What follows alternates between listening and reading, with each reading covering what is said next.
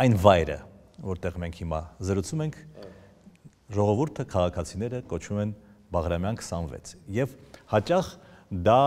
արտասանում են բացասական կանոտացիայով։ Եվ որքան ես գիտեմ, դուք այստեղ նախատեսում եք մշակութային միջոցառումներ, շնորհանդեսներ եւ այլն, արդյոք դուք ուզում եք այս վայրի, այս նախագահի աշխատատեղի իմիջը փոխել։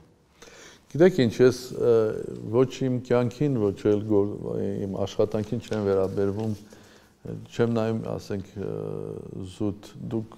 ասենք, լրատվության մասնագետ եք, մոտ եք այդ գաղափարներին իմիջ կամ ինչպես ներկայացնել։ Ես փորձում եմ շատ պարզ յուրաքանչյուր հարցի մեջ գտնել իր էությունը կամ խնդիրը եւ հետո փորձել դրանք լուծել։ Դուք ասեցիք, որ շենքը որոշակի ձեր ասած իմիջ ունի եւ այդ իմիջը բացասական է։ Նախ սկսենք շատ պարզ փաստից։ Բաղրամյան 26-ը մեկ շենք չէ։ Կողքի բնակելի շենքը, որ մոտավորապես 50 բնակարան ունի, նույնպես կոչվում է Բաղրամյան 26։ Նախ եւ առաջ Բաղրամյան 26-ը սխալ հասցե է այս շենքի համար։ Երկրորդը կարծում եմ, որ ճիշտ կլիներ, որ համապատասխան հասցե գտնեինք։ Ես եթե չեմ սխալվում, մի քանի օր առաջ աշխատակազմից համապատասխան առաջարկ է գնացել քաղաքապետարան եւ առաջարկը շատ պարզ է, փոխել հասցեն, որտեղ սա նախագահի նստավայր է, բայց հասցեն փոխել Բաղրամյան 26-ից Բաղրամյան փողոց Հանրապետության տուն։ Ուղղակի շենքը անվանել կամ այս տարածքը շենքի հետ միասին անվանել Հանրապետության տուն։ Ինչու՞։ Նախ եւ առաջ այստեղ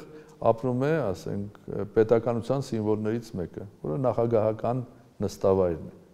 Ոչ թե ես անձամ կամ հաջորդ նախագահ, այլ նախագահական նստավայրը, որը պետականության սիմվոլ է։ Երկրորդը այն է, ինչ որ դուք գլխի եք ընկել, որ ես կուզենայի Հանրապետության տունը կամ այս շենքը ծառայեցնել ընդհանրապես ժողովրդին։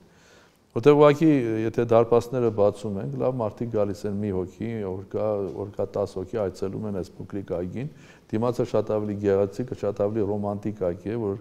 ժամանակին ուներ սիրահարների այգի անուն է։ Հիմա էլ են այդպես անվանում ի դեպ։ Շատ լավ։ Երբ որ դուք եւ ես ավելի երիտասարդ ենք, չնայած հիմա էլ ենք երիտասարդ ըստ իմ տեսության, որտեղ դուք շատ ակտիվ մարդ եք, բավարար չի սա։ Եվ այս շենքը ունի հնարավորություն։ Իհարկե ունի շատ գեղեցիկ մի քանի սրահներ, ցավոք սրտի ոչ բոլոր սրահները ունեն լավ ակուստիկա, ցավոք սրտի փոքր են, այսինքն 200-250-ը մաքսիմումն է, որ կարող եք ունենաք, բայց ոչ չափը, որ ոչ էլ ակուստիկան չեն կարող ուրեմն արգելք հանդիսանալ, որպեսզի մենք չօգտագործենք սա եւ դնենք ի ծառայություն նախ եւ առաջ մեր մշակույթին։ Ընդ որում առանց սահմանափակելով, որ սա պետք է լինի անպայման, ասենք, դասական երաժշտություն, կարող լինել ժողովրդական երաժշտություն, ես ծրագրում եմ մոտ ժամանակ խնդրել եմ, որպեսզի կազմակերպենք օրինակ հայկական դասական ռոմանսի երեկո, ինչ որտեղ կորած ժանր է մեր արվեստում։ Եվ ոչ միայն համերգներ, այլ նաև բանախոսություններ կամ, ասենք, պոեզիայի երեկոներ եւ ցուցահանդեսներ, օրինակ առաջարկել ենք մեր հայտնի նկարիչներից մեկին, որոնք ընտանեկան տրադիցիա ունեն, Էլիբեկյան ընտանիքին ցուցահանդես կազմակերպել հենց նույն սրահում 3 սերունդ Էլիբեկյանների։ Հետևաբար դռները բացվելու են։ Հույս ունեմ քաղաքապետարանը կփոխի հասցեն, Հանրապետության տան, որպես այս հասցեով այս շենքի դռները կբացվեն հանրության համար շատ ավելի լայն,